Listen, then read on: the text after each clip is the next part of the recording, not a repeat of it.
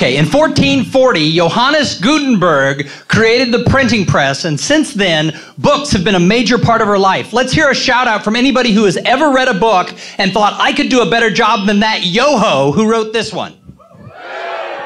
Everybody has read a book and think they can do a better job. Most of us want to write a book. In fact, USA Today did a study a couple years ago and found out that 82% of all Americans want to write a book. And yet most of us never actually get around to writing a book. We start those dreams early, but those dreams get crushed. In fact, I wanted to be an author when I was a kid, and my 8th grade English teacher, who I will not name, Mrs. Nicolaitis, told me I wasn't a good enough writer and that I could never be a published author. But you have to hang out with people who are going to support you. I was on an annual boys' weekend out trip with my 2 best friends from college. They told me, you know what? Writers don't wish they write a book. Writers write. Writers just sit down and write and figure it out. So if you want to write a book, if your dream in your heart is to be a published author, I say go for it, because nothing is better than holding your book in your hand after it comes out. It's really, really cool. So if you want to do it, don't stop until it's done. But the first thing you need to do is you need to know why you want to write the book. There are as many reasons why you want to write a book as there are people in this room who would like to write a book. There's no wrong answers. You have to know in your heart what the reason is, because over 200,000 books, and that number is rising year over year, books are published in the United States. So the competition is fierce. If you don't know why you're writing your book, you'll never get your book done. Not every book is going to be a bestseller. Not everybody is going to be on Oprah's couch. But once you've written a book, your credibility in your industry is forever higher. In fact, if you or your boss wrote a book on your industry, imagine what your clients would think about your company. They'd say, wow, they literally wrote the book on it. Traditional publishing is a broken model. Now, it doesn't mean that it's not there for a purpose. It still works, but there are lots of ways that you can now get a book published and get it out there.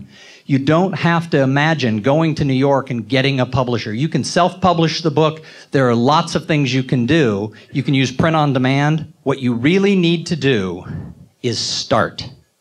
So you have to have a plan. You have to create an outline. You have to know what it is you want to say. What is it that people will be wowed when they hear you?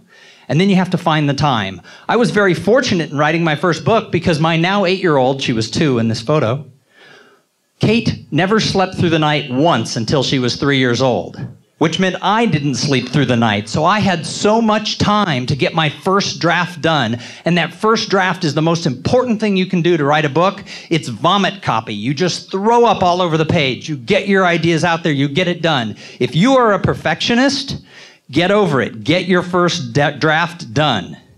If you're a blogger, this is great because you can use your blog to write the first draft of your book. Long blog posts, like Jason mentioned, strung together, suddenly become chapters in a book. Then there are 2 things you need to do to get the book done. The first one is you need feedback. You need an editor. You need 100 of your friends to tell you what's great and what sucks about your book. Do not go to your mommy. Your mommy's going to tell you it's great.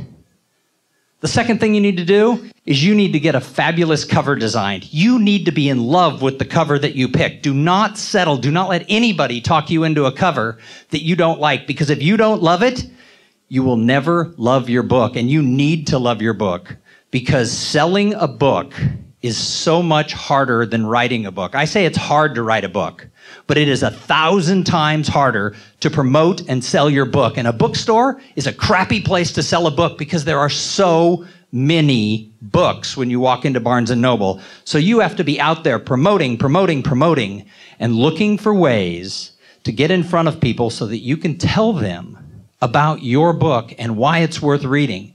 So you need to do publicity, you need to do PR, you need to do book signings. And I'll tell you, you don't sell a lot of books at a book signing. This was at South by Southwest last year. I think I sold a total of 12 books. But I will tell you that a lot of people find the credibility that, wow, you did that. So make it happen. If your dream is to write a book, I hope you look back on this 5-minute talk and say, Thom, you inspired me. I wrote my book, but I went into it with my eyes open that it wasn't easy and it would take me time to promote it.